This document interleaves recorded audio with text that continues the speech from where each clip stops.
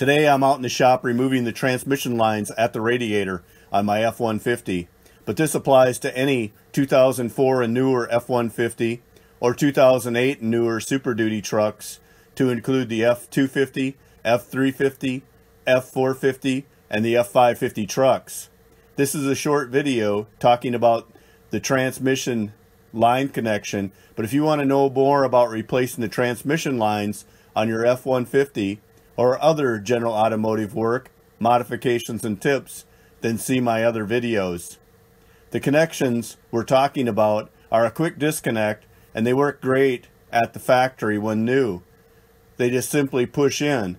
But after the truck is old and the connection is dirty and corroded, it can be quite difficult. You need the proper tool to remove the line, whether the line is new or old. Here I'm showing the Lisle tool fully inserted into the quick disconnect. In a minute I'll show the Aschenmacher tool in use and actually take the line out for you. I'll put a link in the video description for a couple of tools. One is the Lisle disconnect scissors, the other is an Aschenmacher cooler line tool. For the F-150 and some of the Super Duty trucks, it's a 3/8 inch line, and for some of the other Super Duty trucks, they have a 1/2 inch line. You need to use the proper tool for your line size. To remove the line, simply put the tool around the line and then insert it into the fitting. Easier said than done. To make the job easier, be sure to soak the fitting with PB Blaster or some other penetrant the night before and during the removal.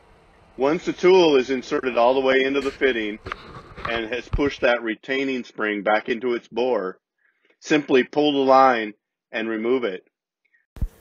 To remove the 3/8 inch or 1/2 inch OEM fitting from the radiator, you need a 27mm socket. To remove the 1/2 inch Dorman replacement fitting from the radiator, you need a 26mm socket. Here I'm showing the old fitting with the retaining ring, the nylon insert, and then the O-ring deeper inside the fitting. Now that concludes the video. If you found it helpful, let me know in the comments, and please subscribe. I look forward to your comments.